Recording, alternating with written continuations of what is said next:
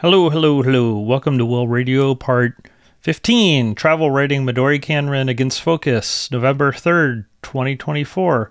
It's been a long time since I made a video, been a few months, and I had said that I thought I was going to be able to make more things, and I was going to focus much more on exactly what I was making and kind of where I put my attention. Obviously, I haven't made a whole bunch of videos since then, but I do think that I'm going to have some space to make more videos. I've been missing making videos, and the holidays are coming up, which makes it easier and harder to make videos in some sense. But it does seem like I at least have a few days a week now where I can make videos, and getting used to that. So anyway, that's one reason I wanted to make this video. I've been thinking about it for a while. Just wanted to go ahead and start doing it because I notice when I make more videos, I make more videos. And actually, this is a re-recording. I got a few minutes into this one and I was stumbling all over my words. And so that's, that was the original point of trying to make a bunch of videos, was to not make a big effort every time I want to make a video. Just go ahead and sit down and do it. But I'm a little out of practice, so when I get back into practice, so I remember things like, what are the settings again when I process the audio, and what's the workflow again for uploading things to YouTube. I don't think I'm so far out of it, but when I was trying to do 3 videos a day, certainly I didn't have any trouble remembering those things. Anyway, so I think I'll make more videos, and I do miss it. I've been traveling. I was in Spain for Lambda World.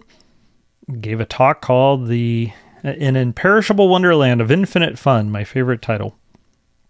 Actually, my mom got me a baseball cap. It's right in front of me that says An Imperishable Wonderland of Infinite Fun. Very kind of her. So I got to go to Cadiz, Spain, C-A-D-I-Z. It's on the southern coast, on the Atlantic, a little bit west of Gibraltar. It's like a little peninsula island type thing, I guess separated from the mainland by a causeway. I don't know if it's technically a peninsula or if it's really an island. It's known now as being a pretty touristy place. There were a lot of people there from England, I think, who were vacationing. It was very warm. This is beginning of October. It was t-shirts and shorts weather. Very quaint, lots of little alleyways, lots of bars and cafes and restaurants, lots of people out at night, lots of late dinners, and that was fun. It was fun visiting, fun seeing friends. Lambda World was fun. I think they're just recovering after COVID. Seems like they had gotten pretty big, like 600 people or something. And, now they're sort of having to start over again to some extent after COVID kind of shut everything down for a few years. I think this is the first Lambda World since COVID, if I understand correctly. That was fun. I actually spent most of my time in Spain in my hotel room hacking on midoriKanren.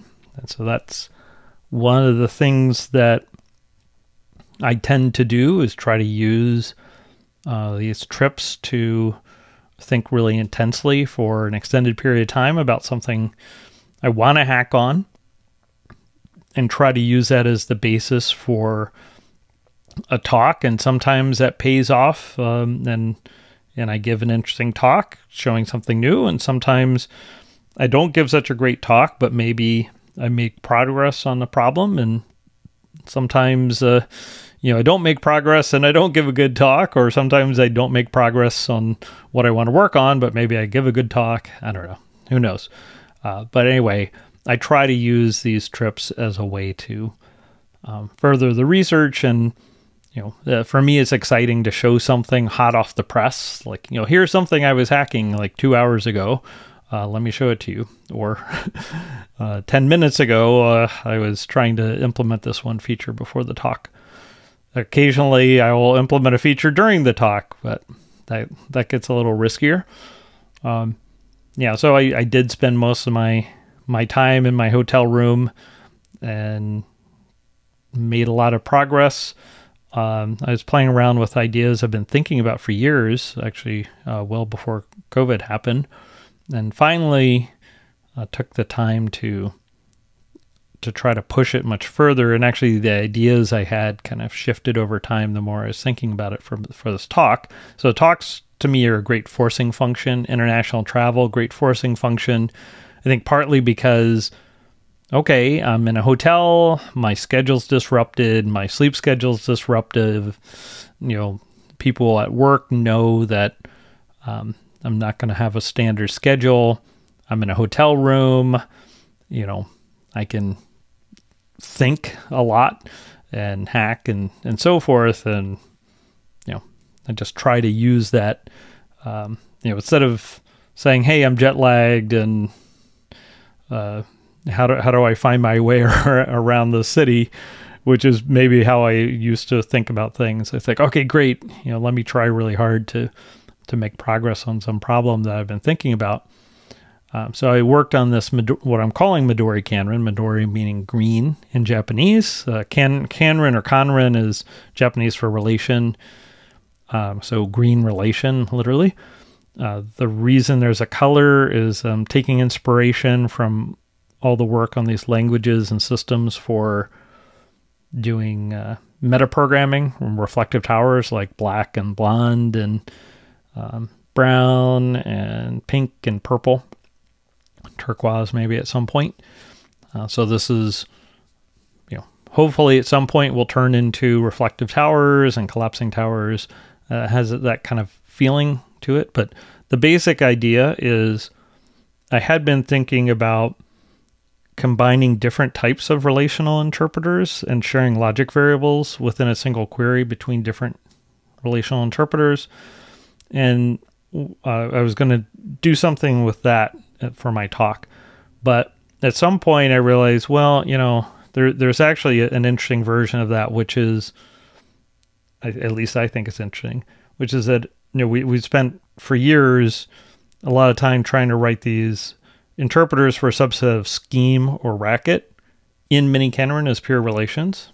Okay, so the Quines example from the 2012 Scheme Workshop paper or the 2017 ICFP Perl, we show all these examples where we're doing interesting things with scheme programs or racket programs in an interpreter written as a relation.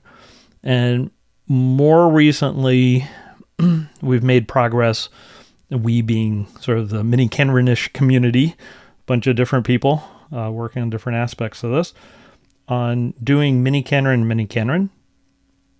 There have actually been quite a few attempts. I've done attempts, Michael Ballantyne, Jason Heeman, and Dan Friedman. I don't know if Greg Rosenblatt's done one. I want to say yes, but I'm not sure. But anyway, Bharath Joshi and was working with me more recently, and we've done a lot of work.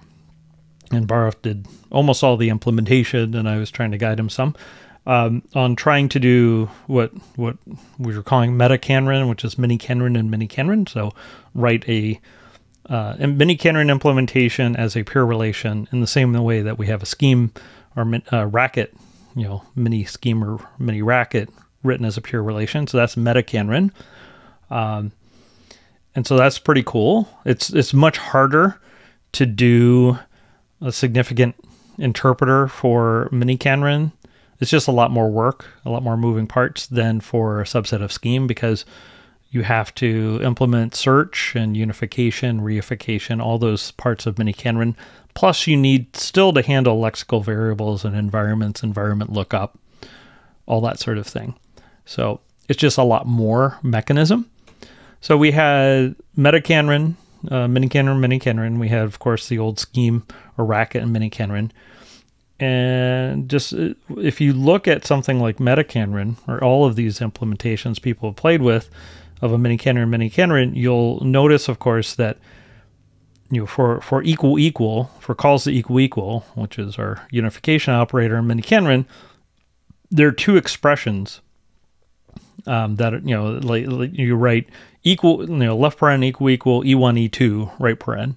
And those expressions have to evaluate to terms, which are either values in scheme or, logic variables, basically.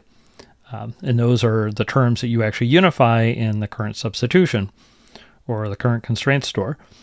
So that E1 and E2, those expressions are expressions in a language. What language are they? Some subset of scheme generally. So you might have cons, you might have quote, you might have symbols, you might be able to quote symbols, or you might have calls to cons and numbers, that kind of thing, numbers and booleans. So we have a tiny mini language for these expressions that evaluate to terms that you can unify. And I was thinking, well, why aren't we really combining these? Like, why aren't we making that expression language all of our mini scheme or mini racket? Like, why do you have to use this wimpy language which just has cons? Now, I think the longer answer is, well, because it's really hard just to do a midoriKanren to begin with, and only relatively recently do I think we have implementations that kind of worked well enough to really play around with, or at least that I understood well enough to play around with. And so that was part of it. And, midoriKanren's quite slow. You usually have to use some pretty advanced tricks to try to make something like a midoriKanren faster. But in any case, I thought, well, it'd be fun, forget performance. Let's just extend that language for those terms, the expressions that we're allowed to unify.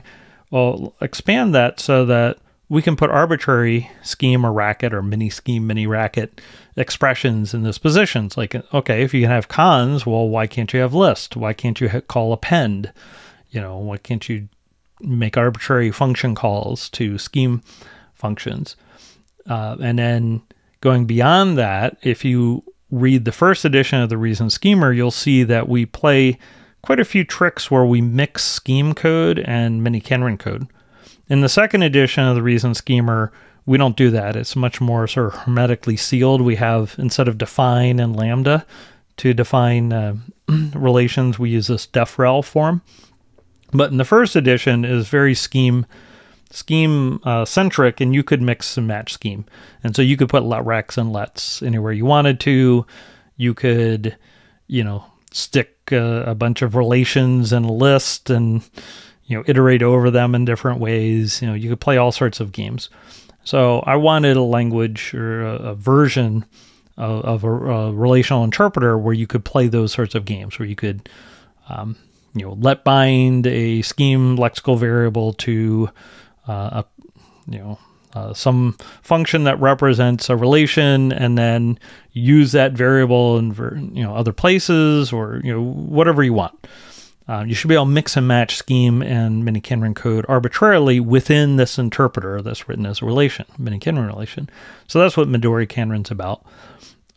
So I hacked up first a simple version that was based on midoriKanren. I sort of extended it and cleaned it up some, and then added a little bit of handling of scheme. And that one, which is what I showed in my talk in Spain, I had separate letrex for relations and for scheme functions. It's not super clean, but I got it working well enough that I could kind of play with the idea and show it off a little bit. And then I had some more travel. I visited Jason Heeman at Seton Hall, gave a talk there and a guest lecture, and that was also a lot of fun. But we, during the train trip, I took the train down to Seton Hall, which is in South Orange, New Jersey, near Newark, New Jersey, which is right across from Manhattan. So anyway, it's like New York, New Jersey boundary area. On the train down there, which took like 4.5 hours or something, I hacked up another midoriKanren, which was based instead on a relational scheme interpreter, which is the full hyphen interp interpreter in faster midoriKanren. the faster midoriKanren repo and Michael Ballantyne's GitHub. So starting from a scheme interpreter, and then basically I just pasted in the code from midoriKanren, and then, said, okay, let's just interpret, since we already have a scheme interpreter, I just massaged the midoriKanren code a little bit to work with that subset of scheme. And then things like run in, run star, fresh, condi, which are special forms, I just added those to the interpreter. And then I did a pretty tight embedding or an integration of scheme and midoriKanren. That was great because I could try all sorts of examples. It was very slow because of the way there were so many levels of interpretation happening. So much of it had to call out to, do midoriKanren evaluation. Maybe staged evaluation would make that fast. I don't know, but it was super slow. I tried appendo in the midoriKanren, and then I tried it, midoriKanren extended with like condi and fresh and run star. I tried that in just regular midoriKanren using faster midoriKanren, and also in the midoriKanren build on top of midoriKanren. There's so many levels going on. I'm having trouble talking.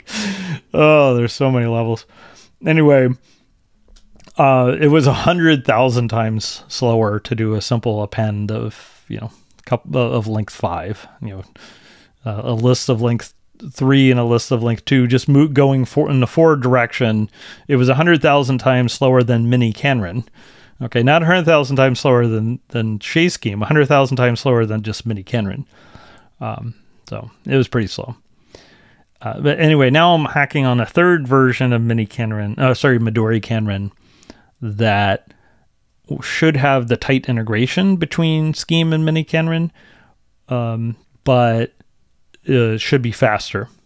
So, I'm part of the way done there, and I actually am supposed to give a talk at the programming languages course at Harvard on Tuesday. Hopefully we'll show that off. So, that's nice having these little, these multiple deadlines. I'll move that up here. That's been something I've been trying to take advantage of. Is also I gave a talk, or gave a presentation at the monthly midoriKanren research seminar, which is online, also on midoriKanren. So I'm just trying to give lots of little talks and presentations about midoriKanren to encourage me to keep improving it and to talk to people and get ideas. Because remember, if you know the history of midoriKanren, the idea of doing quines came from Stu Holloway when Dan Friedman and I gave a talk at the second, I think, Closure Conj in North Carolina. We gave an untalk. So Stu suggested, hey, or observed you should be able to do quines, and that led to lots of interesting work. Same with append, that was Michael Ballantyne's observation, and, on and on. And, various people have pointed out interesting programs we could write. So that's, I consider it a critical thing, is if we have anything new in midoriKanren, just to show it to lots of people and get their response and their thoughts and suggestions. So Dmitry Buchalov had a really good suggestion that maybe midoriKanren, or maybe you could just do this in straight midoriKanren. Maybe you could use midoriKanren to implement like quantification, like universal quantification. Or I was thinking maybe implication once he said that, like in Lambda prolog.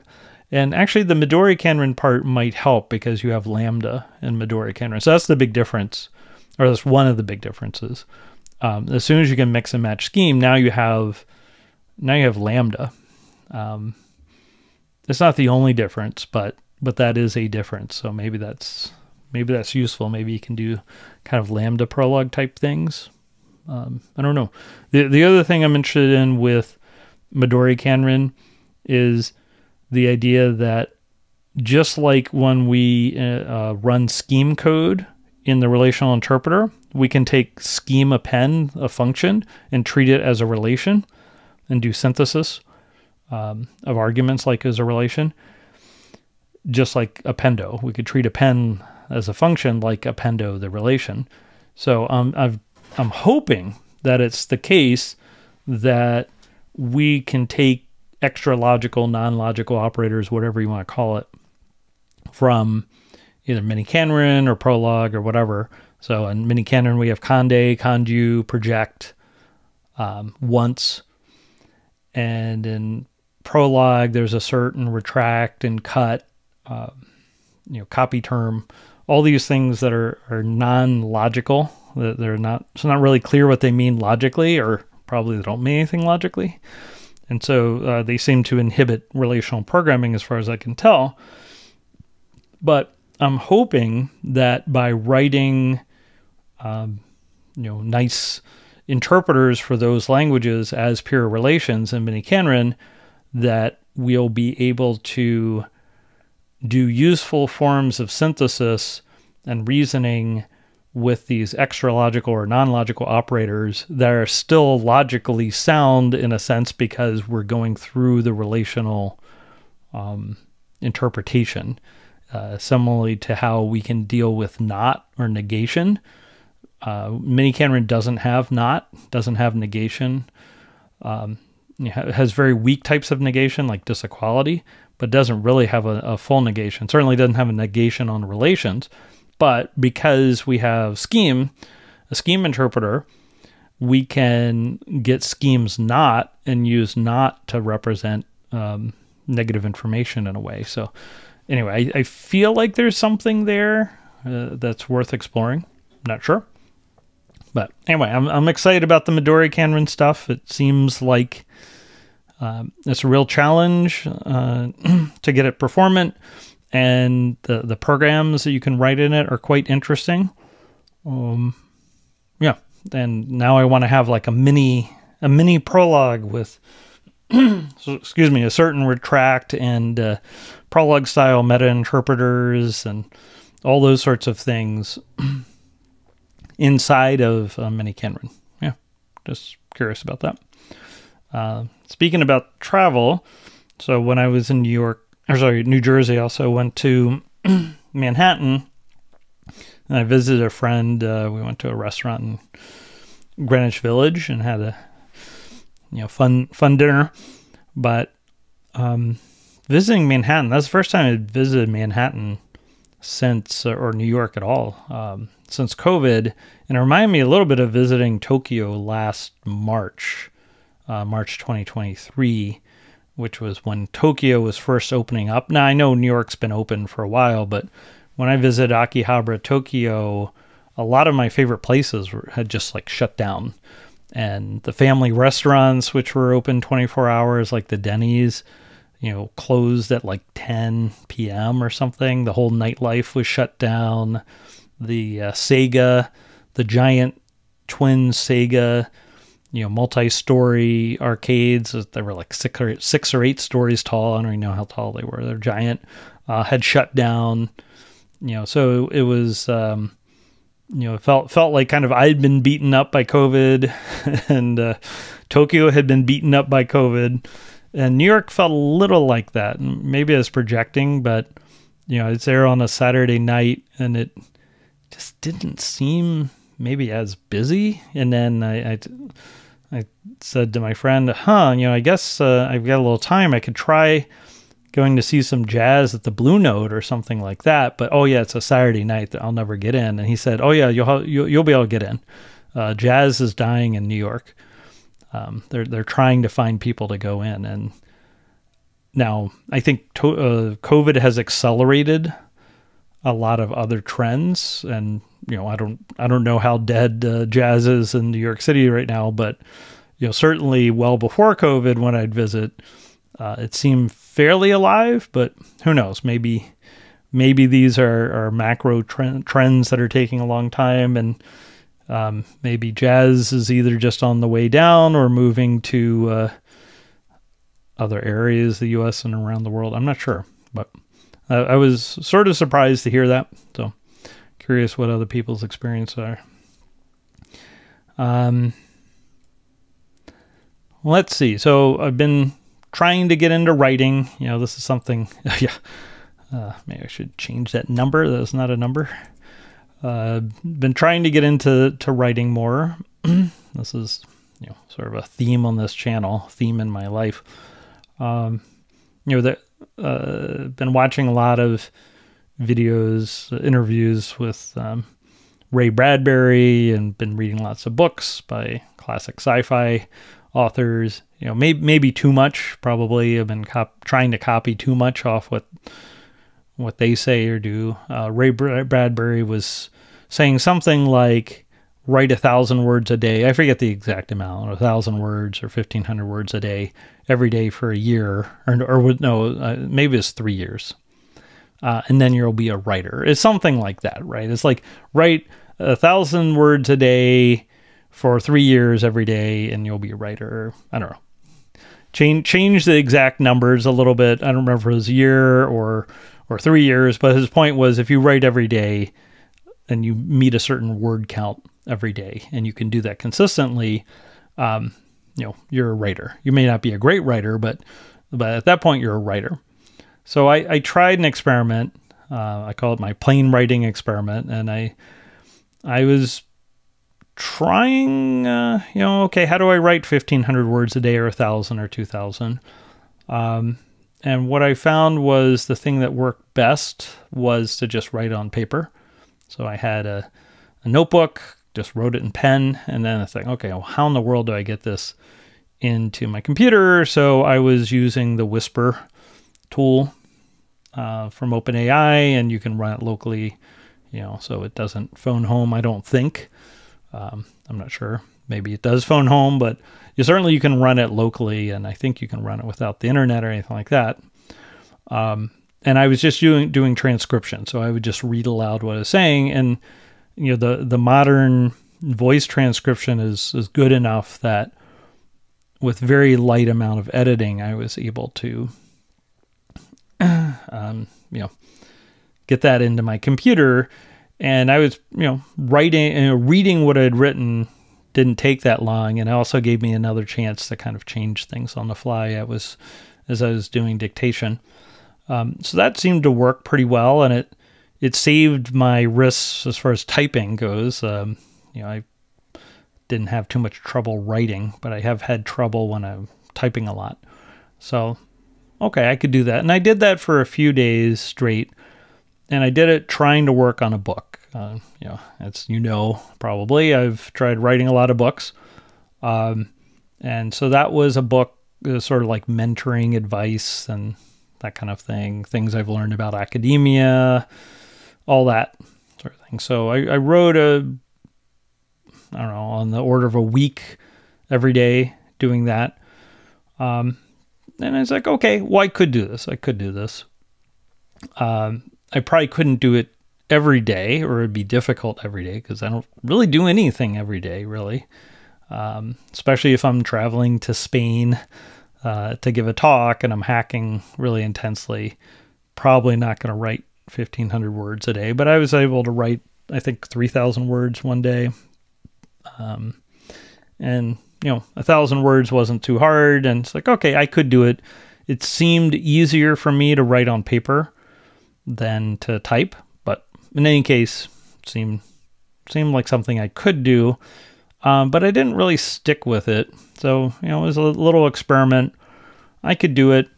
I think at some level, I wasn't that into the book. I think that's that type of book, an advice book, I'm always wary of, because it's so easy to give advice that it's not helpful to people. Or, you know, they'll take it out of context or whatever. So, yeah, I worked on it some. Maybe I'll go back to it, maybe not. But that was an experiment I tried. I've got some other writing stuff I'll tell you about later, but that was one of the things I did about the time I went to Spain.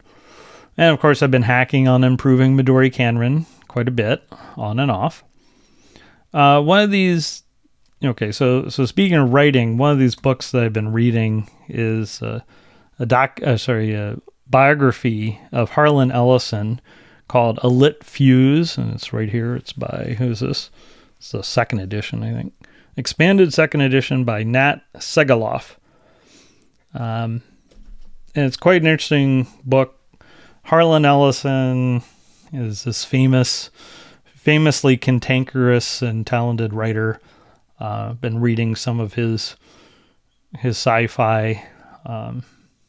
I actually find it more interesting to read about him sometimes than to read his stories. But he wrote classic stories like was it for Star Trek? He wrote an episode of the original Star Trek called City on the Edge of Forever, where he famously was upset with changes made to the script.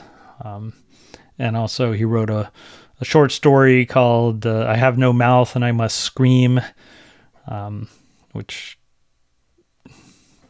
anyway, he wrote a lot of very famous sci-fi, but he was also known as being someone with a very short fuse that was already lit. So it's an interesting book, and it also talks a lot about how he got into writing. So I've been reading these books about people getting into writing. So it's been part of my attempt to try to inspire myself. I don't know if it helps, right? It's like, well, if you want to learn physics, does it really help to read a biography of Newton? Or is that more, I don't know if that helps or not. If you read about Newton and Einstein, maybe that just makes you depressed. Or maybe you're copying the wrong things. What is it about Newton and Einstein that's worth copying? It's probably not Einstein's haircut. That's probably not the thing to copy off of Einstein if you are going to copy something. But in any case, I was reading that book, and a couple days ago, I had a dream, a very vivid dream, and the dream was about writing this book that I'm trying to write, which is on relational interpreters. It's called Relational Interpreters and midoriKanren. That's the name of it. So that's the book I really want to write.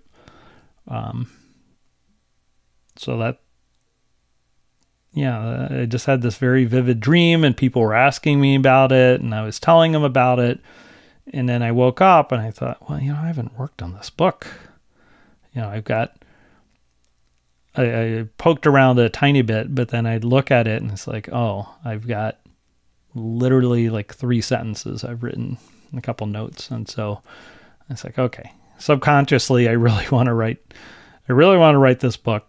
So, and the midoriKanren stuff got me fired up about it. And also I think, giving talks again, so this is my first time, so Lambda World was the first time I had traveled internationally to give a talk other than going to give a tutorial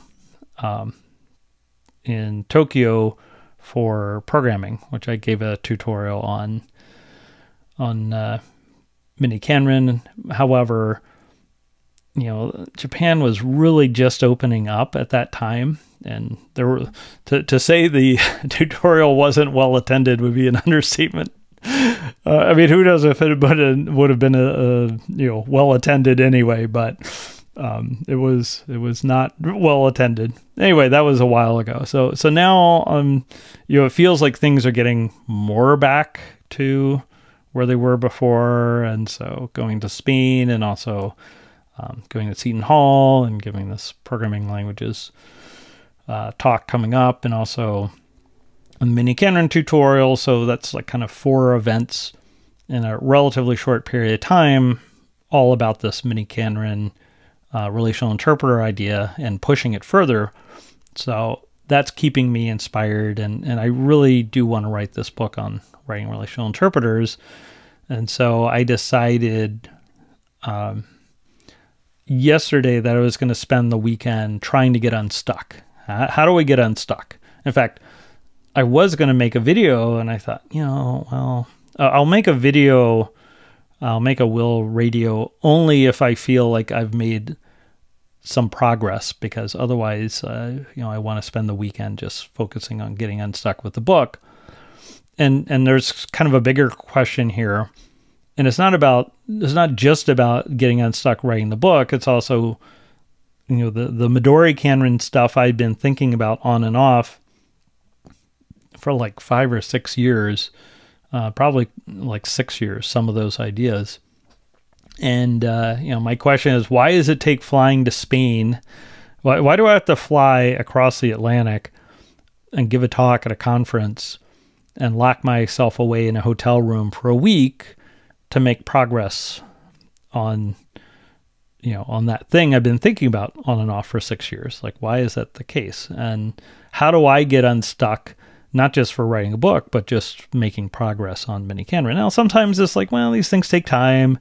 You have to develop new techniques, working with students, getting papers out, talking about ideas. There is just like a certain pace at which things move. And there's some of that, but I don't think that's really it. So that's another thing I was thinking about this weekend. And so I've got a couple ideas of how I can get unstuck. Like, how do I replicate the experience of flying to Spain for a week and holing up in the hotel and staying up till 4 a.m. each night hacking? Well, I can't do that exactly. Okay, I work full time and I'm on 3 government projects now, all this stuff. So it's not like I can just take a week off and work on something like that. However, I do think that after thinking about it more, there's some observations I have that I think can help me make progress without having to fly to another continent. So one thing that I always knew this to some extent, but I think it's becoming more clear. I'm good with paper. I'm good with paper and pen. There's something about writing on a computer or programming on a computer, that immediacy is, I think it's sort of the opposite of abstraction for me. If I want to think abstractly, sitting in front of a typewriter or a computer, or certainly like a REPL, that's not necessarily good. It's good for playing around, messing around, but I don't think it's so good for like big level ideas and thinking about what I want to do long term and whatever. So I think, just in addition to making time to think, making time for me to just work on paper. So yesterday, I went out and I just had a little notebook and some pens and, sat there and wrote for a few hours, not in my apartment. And I think that was helpful. I didn't have a computer, just had paper and pen. And then today I felt I'd thought about things enough and written enough notes where I could use the laptop. So I did bring a laptop with me and make some progress. But anyway, working on paper helps, I think. I'm good on a plane or a train or in a cafe or in a hotel room, those sorts of spaces where I don't have distractions. I tried to simplify my writing and this book on interpreters. I've got a sense of humor and I enjoy indulging in the sense of humor and creativity. But I think in some sense that can get in the way.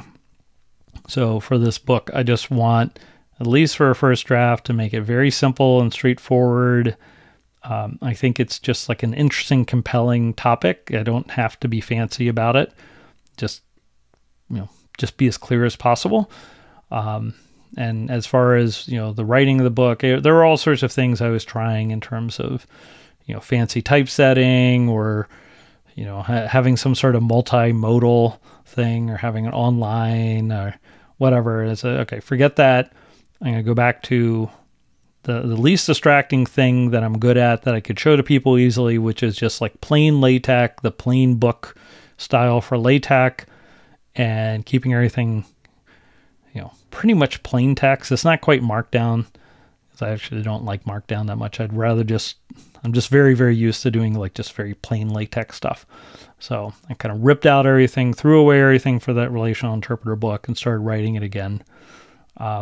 Just trying to be as simple as possible. And I think the simplifying seemed to help. And then probably the biggest insight I had was just thinking about like, well, what do I do in Spain? Like when I was in that hotel room in Spain, what was I doing? I was watching StarCraft. You know, it's like in bed watching StarCraft, watching movies, and then, you know, thinking, and maybe take like naps or, you know, put things to the side, just kind of close my eyes for a while thinking, writing down notes on paper, and then, you know, like typing furiously, and then, you know, watching more StarCraft, that kind of thing. And that's what I did yesterday. I was like, okay, I watched the SSL, which used to be ASL, which was the Africa Star League, announced the SOOP Star League, SOOP. They rebranded, I don't know why. So StarCraft 1, Korean StarCraft 1 pro tournament, cast in English by Artosis and Tasteless. So I enjoy that a lot. And so I would watch one of these, you know, pretty long videos, YouTube videos, and, you know, between the games I would work. The games sometimes could be pretty long, and what I found was by the time the game was done, I was ready to work. I was like, okay, I've got a whole bunch of ideas here I want to get down or make progress on. And then, you know, that was for writing. And then this is maybe on Thursday or Friday. I think it's Thursday night. And maybe it was Friday night. I was hacking on the midoriKanren, and I had one of my favorite movies, Big Trouble in Little China. I had that up in a little window while I was hacking. You know, so that sort of thing. It's like something about that just feels cozy. It's like, all right, this is the sort of thing I would do on a Saturday night anyway, probably. Is like have some pizza and then, you know, curl up in bed and watch some StarCraft. It's, you know, my idea of nerd fun. That reminds me of this saying that, you know, the only difference between the archaeologist and a grave robber is that an archaeologist documents their finds, right? And I was thinking, you know, the only difference between Will writing a book or hacking on midoriKanren and a regular Saturday night for me is, you know, in between StarCraft games, I'm typing furiously. That's about the only difference. And I think that's true. It's true if I'm writing a paper. It's true if I'm writing a grant proposal. These are things that I think there's a combination of kind of like inherently stressful or something like that, where if I think about it too much, I can kind of stress myself out about it, and I don't want to do it. But if I can hook, you know, what I'm trying to do to something I just enjoy, and I can watch StarCraft for all day. Like I have no problem watching StarCraft all day. So if I'm going to watch, you know, 4 hours or 6 hours of StarCraft, and I can tie that time to thinking about a book or thinking about hacking on midoriKanren, whatever it is, you know, I find that just kind of naturally I'll have all these little sessions where I'm thinking about explicitly about whatever my task is. And then subconsciously, as I'm going along, you know, more and more of the time I'll realize, oh, I didn't even pay attention to the last 3 minutes of that match because I was thinking about, you know, this code I'm going to write so much. So let me rewind that and watch that again. And by the time there's a break, you know, I'm ready to start working. And then at some point I might just like turn it off for a while. It's like, okay, I'm just going to hack for a while. But if I don't, that's fine, because what I'm getting is a whole bunch of little sessions where I think about something, where I take some action, maybe I get stuck, or there's a question to answer, or how do I want to organize this? Whatever it is. And I don't even really have to think about it explicitly. I can watch, some StarCraft or watch a movie or something, or an episode of Miami Vice going back to the 80s. It won't take very long before I have kind of intrusive thoughts of, hey, need to pause this and try to do some work. And in fact, you should make this change. And I try to ignore that, actually. I said, no, I'm going to watch this whole game. And by the time the game's over, I'm really like chomping at the bit to do some work. Anyway, that is kind of what I actually do. Sometimes I go to a coffee shop and work or whatever, and that can also work. But most of the time I'm thinking deeply. It doesn't look like it. It looks like I'm watching StarCraft or something. I mean, I don't know. It's like the times I'm actually doing really deep work, if you want to think of it that way, it doesn't look like I'm doing deep work. It looks like I'm goofing around or taking a nap or something. So, that's kind of the essence of it for me, is like watching StarCraft and Big Trouble in Little China in bed. The only difference is I have Emacs open at the same time, so I think there's something there to it. So, maybe that's the key for me, and instead of trying to see the typewriter as candy, as Ray Bradbury suggested, I just, for me, StarCraft is candy. 80s movies are candy, stuff like that. So I can have all that candy, and I just tie the candy to whatever's in my Emacs buffer, and I'll be okay. And another thought I had today is, if that's true, then maybe I can also use that for some other things I've had trouble with, like making music. I've got this Poly-In Tracker Plus I have, and I've got a Dirty Wave M8, and I've got a Linstrument, and, various synthesizers and an OP1. I've got all these gadgets that it's like, well, maybe this gadget will be the one that gets me unblocked. But of course, you watch the videos and they don't have the disclaimer that talent's not included. But I don't think it's so much about talent. I think it's just like me, playing around with midoriKanren stuff or playing around with a book. It's like it's not about talent. It's about the fact that I'm just spending time doing it. Spending hours and hours and hours of time, and it accumulates over time. Just playing around with it. So I don't see why making music would be any different. So maybe there's a way I can tie, playing around with one of these gadgets, this probably works well if it fits in bed. That's probably better. So I can sit there watching some StarCraft and, playing around with the tracker or something. The other thing of music is I was going to take some singing lessons, but, sort of the same problem with making videos, which is sound. I live in a space with other people. That kind of reared its ugly head again, and I would have had to go find a place to sing. And as soon as step one is, rent out a place where I can be loud, I just know myself well enough to have a pretty good sense that it's not going to happen very often if I have to do that. So anyway, maybe another time, but the singing, I don't know, singing would be cool.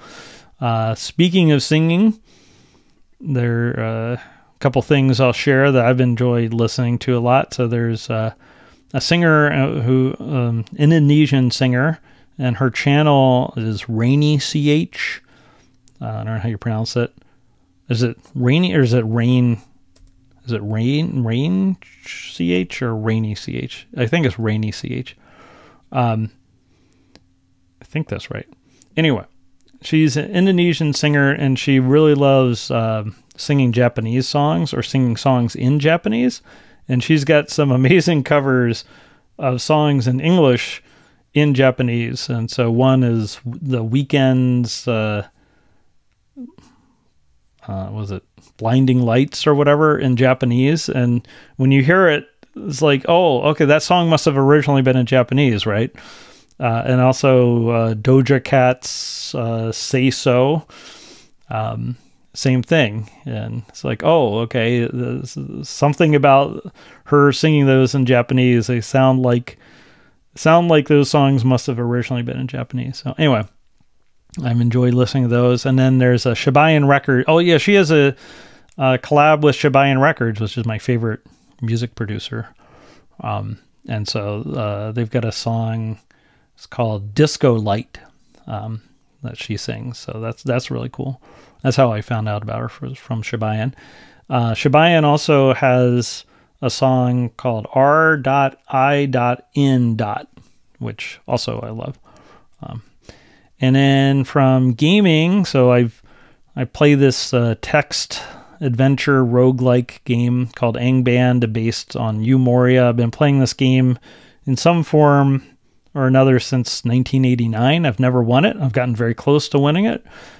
These days I crank up the difficulty to a sort of absurd amounts, but that's like a dungeon crawler type thing where everything is, randomly generated.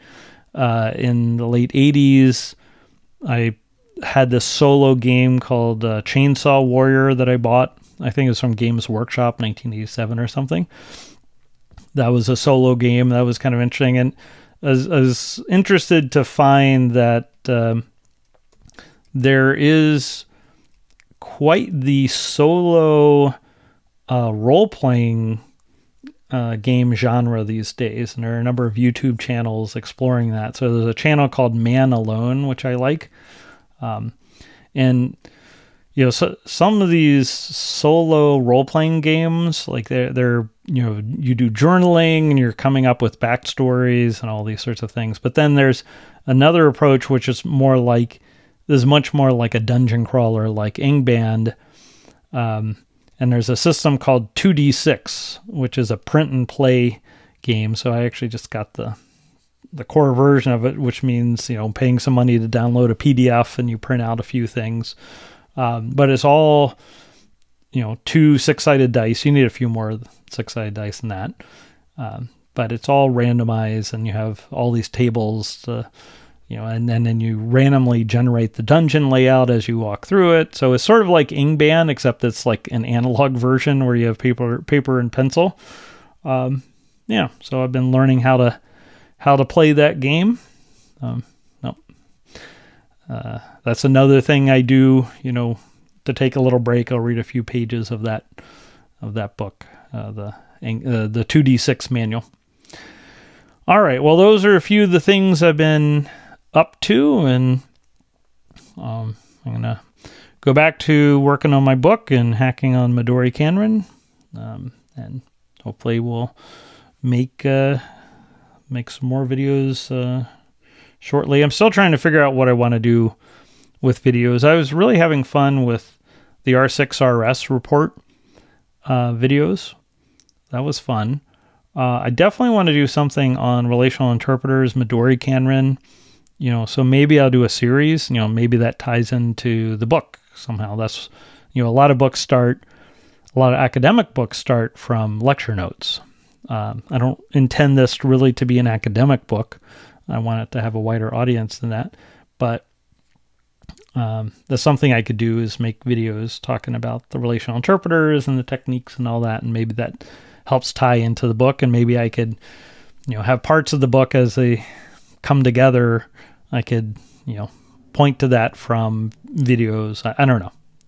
I'll figure that out. But still trying to figure out what I want to make videos about as I have space and time to start making them again. And then, so I guess the against focus part, I guess my point is that my last video, I was talking about how focus is going to try to be on a few things. And in some sense, that's not wrong, because I am focusing on this one book on relational interpreters, midoriKanren, so I am fairly focused in a way. I'm not trying to write 17 books at once, that kind of thing. But at the same time, I'm trying to, you know, take advantage of the fact that just lounging in bed watching StarCraft or Miami Vice, that seems to be a superpower of mine, as long as I can tie that to actually getting something done.